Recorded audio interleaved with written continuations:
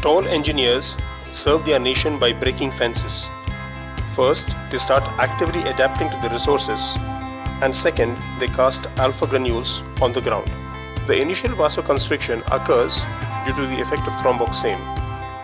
The vasoconstriction is maintained during the platelet aggregation by endothelin and serotonin. Vasoconstriction is maintained during the coagulation phase by bradykinin and fibrinopeptides. Therefore, to remember this, tall engineers serve the nation by breaking fences. Platelets are anucleate fragments of megakaryocytes having a lifespan of 1 week. Therefore, traditionally aspirin should be stopped a week before any surgery. But this is a fact which can be challenged, and one can do a major operation even though the patient is taking aspirin in the emergency situation. When the subendothelium is exposed, von Willebrand factor binds the platelet glycoprotein to the subendothelium. The platelet aggregation occurs in 2 waves. The first wave of aggregation is reversible. It is mediated by serotonin, arachidonic acid, and ADP. It is reversible for the reason that the metabolism of arachidonic acid leads to the formation of thromboxane and prostaglandin.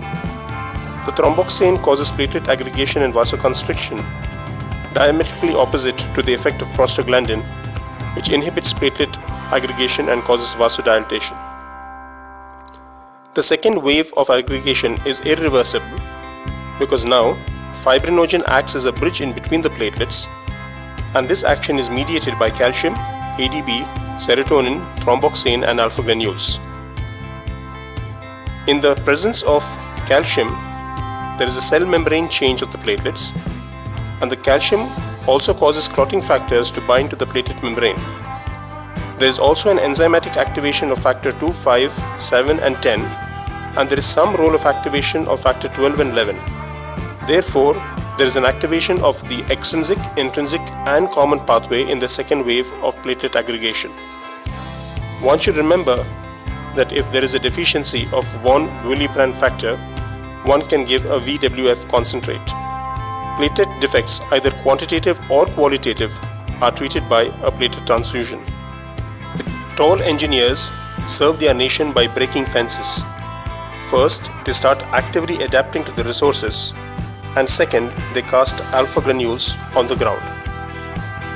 A pack of biscuits cost 12 rupees, but during the discount they sell it to you for 11.98. This is so wrong, because if one goes to investigate, the pack of biscuits actually cost 5 rupees.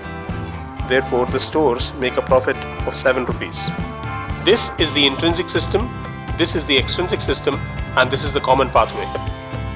One should remember that professional soldiers go to war outside the country, and one cannot be hip and fashionable inside the country because you are afraid of the relatives. Therefore, you are only partially stylish inside your country. This is the mnemonic to remember, that when one uses warfarin, it acts on the extrinsic system and prolongs the prothrombin time, and the target is to increase the prothrombin time to 2.5 to 3.5 times normal. When one uses heparin, it acts on the intrinsic system by prolonging the partial thromboplastin time, and the target to raise it is 1.5 to 2.5 times normal. If the PT is less than 1.5 and the patient on warfarin, and the PTT is less than 1.3 and the patient is on heparin, there is no risk of bleeding, and it gives a safe level of anticoagulation, and one can actually proceed with surgery.